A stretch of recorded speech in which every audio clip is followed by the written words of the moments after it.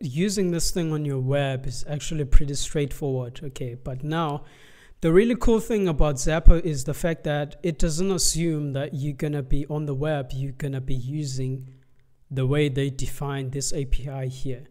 It from your SDK, it completely ignores whatever was here. Okay, it doesn't assume like, oh, this is how you're gonna build your API and this is how you're gonna make calls to that API. No, from here you deal with it however you want to deal with it from your website. So the JavaScript SDK is completely different. It handles payments without making calls to the way you defined your API, which is, I think it's kind of cool actually. Okay, so what we're gonna do, directory, yes, it's called Zapper WB, and the CD to Zapper WB, and we're gonna touch index.html. So this is how you use it with npm. You just install it with yarn. I've never used yarn before, but we're gonna use the CDN because we're just making like a basic web page.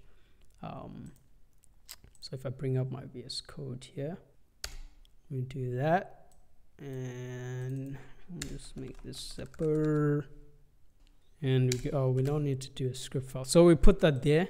Okay, so we have Zapper on our website, and we just do like a script where we're gonna write our thing. Okay, so that was that, and we're just gonna put this class container. We can even bring like bootstrap into the show, but it's fine. Div class pay. Cool, so we have that, and then we do next. So you could use a widget or you could use a Zapper code, and the Zapper code is basically just the QR code. Okay, so the cool thing about the payment widget is the fact that it is real time. So it if the user scans this, it tells them, hey, something is going on. So this is how you create the widget. So we're just gonna copy that bad boy, and I'm gonna bring this over here, and we're just gonna paste it. The constructor is the HTML element and Zapper options, right? So it could be an element or it could be a CSS selector. So in this case, it is a CSS selector. So it's a class pay, so it's a dot pay. So it'll render that in there inside this. And then what you pass to it basically is you pass your merchant ID, and this is my site ID, and you paying. So from the web, this is not in cents, this is an actual value. So if I do $12.99, right, and let's say the reference is web mir 001. I'm gonna do this. Okay, so it's rendered here and it's from me. So white motion dev test, that's actually the name of my merchant. Okay. So what we're gonna do is on payment. So this is an event that gets triggered, and basically what they're doing is just they consoling that information from here. So what we'll do is we'll console log the status,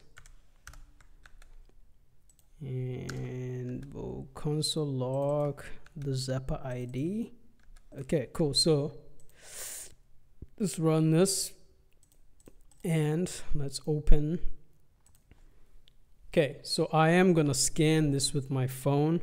So as I said before, this is real time. So I've scanned it now, and once I click pay, it should say I'm doing something. So it's processing the payment, processing. Your transaction was declined. It's saying please contact Zapper from my phone. Okay, so that doesn't matter. What we'll do is we'll take this reference here. So this is my reference. So I'll copy this, and I'll go to Insomnia and I'll put it here. So to see if we can get more details about that transaction that we just made on the web using the SDK. And this is basically what it's saying, tendered amount. So it was $12.99, so it's now in cents. And this is what was used, the currency by default. And the status is 2.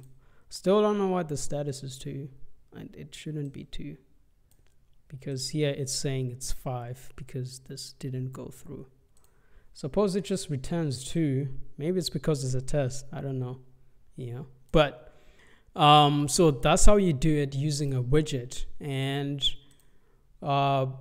or what you can do, and they give you more information here. So the status is a number, and it means if it's 5, I probably said this before. So we go next. So the next one is the Zapper code. So it just renders a QR code, and this QR code it's not responding to anything. Yeah, so basically on this section on your web, if you if you're using the API and the SDK interchangeably, this is where, for an example, you would close the SDK. Sorry, not the SDK. This is where you would close the invoice. So that is how you integrate Zapper in your website. In terms of refunds, we didn't do refunds, but again, it's the same scenario here. So basically, you pass the things they gave to you, and you also pass the Zapper ID. So I suppose you would have to store this somewhere, in case you wanted to refund a user or the user wanted a refund. Also on this webhook, they also send you back the Zapper ID, which is awesome. So you have that access to that information to make this request to refund someone. So these are the transactions that we made that were failed and stuff. Awesome. Okay, I am out.